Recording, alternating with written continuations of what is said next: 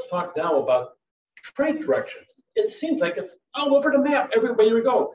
Here are 10 things I want you to know about the direction of trade, especially with major trading partners. Our focus is going to be really on the United States, since that's where we're located at. But that said, we're talking about our partners as we go through, and the partners are not always people that are always our friends. Sometimes a trading partner is people that both sides benefit financially from, but we'll see sometimes you don't always have to agree with them 100% different things. Really, there's a favorable business climate about importing. Even though we go through a trade war where there's tariffs erected, there's embargoes on this or whatever is going on in the world, sometimes business people always find a way. Once upon a time, about 4 years ago, we started a whole trade war with China. In the process, let's stop, we'll put tariffs on Chinese goods coming in. Well, if you were a business person, a lot of people, they sat there and they moved their factories out of China and they moved them over to Cambodia and Vietnam. Other times, they actually sat down there and they had the goods shipped from China to Brazil, which had a most favored nation status with the United States, and there were no tariffs coming in. So instead of shipping directly to the US, it took a couple of days longer. They shipped it to Brazil, and Brazil put a different label on it, shipped it back to the US. The price went up maybe 4%, and boom, they had a whole pathway rerouted, and everybody kind of turned a blind eye, even though we all saw it happening. So even though sometimes you see the countries getting all huffy-puffy about putting, oh, they're really a bad company, you'll see businesses finding ways to get around when they want to, unless the government really wants it to stop altogether, and then they can sit down and do a full-blown embargo. So a lot of regulations, import and export, really are improving. Okay, they also have, there's no longer major strong cultural objections to buying and importing goods from nations as you go through. A lot of countries have a lot of improvement in transportation facilities. Probably the biggest aspect of it really has come to shipping. On shipping, having ports meet state of the art is a big, big issue. In the United States, we're still struggling with shipping as it hits the West Coast and it travels across the country as we go through. A lot of times your import channel members, like the people that work with the process, the merchants, the banks, and the customs brokers, they really make a large amount of business. If you truly are a novice in the process of trying to bring things in from another country, you can always find people that assist you, and they don't always shake you down for massive amounts of money.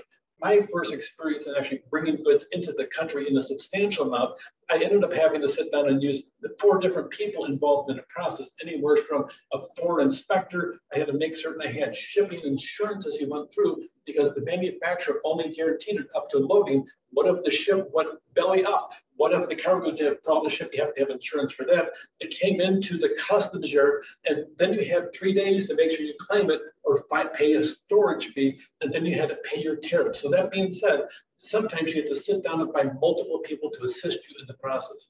You also have a lot of aspects when it comes down to currency from the foreign country to pay for it. How do you go about paying for things? Do they take Venmo even in the process? Okay, do they take PayPal? Okay, can you have a different aspect of it because other countries don't always have those applications, or can you take a charge card and do you trust them to take your charge card in the process? So think about some of the directions of that in case this is going to be involving you. Sometimes governments apply a lot of pressure. We're going to import all these goods from you. We want you to buy our goods too. If you don't, we're going to do bad things to your imports.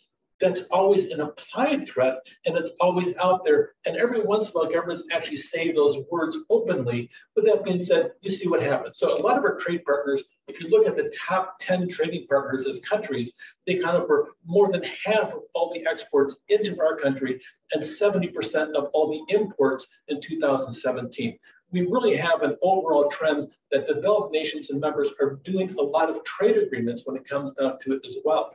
You'll see we had an old trade agreement called NAFTA, North American Free Trade Agreement.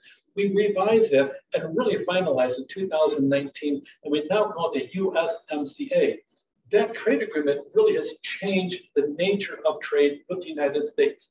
Before, almost for 2 full decades, we had China being our #1 trade partner, especially when it comes to importing goods into the US. After that trade agreement, China dropped to #3 from #1. Our #1 US partner, as the time of this recording, is Mexico. Second is Canada. both partners in the USMCA trade agreement. So you have that sitting out there, and China is now down to number 3. Mexico is now a major trading partner, and hopefully in the process will help uplift Mexico's economy as well, and actually improve the overall status of Mexican citizens and make them more prosperous as part of the overall North American community as you go through. But you'll see different aspects of it, different trading partners as you start building alliances as you go through. When you start talking about trade, you want to talk about trade deficits and trade surplus.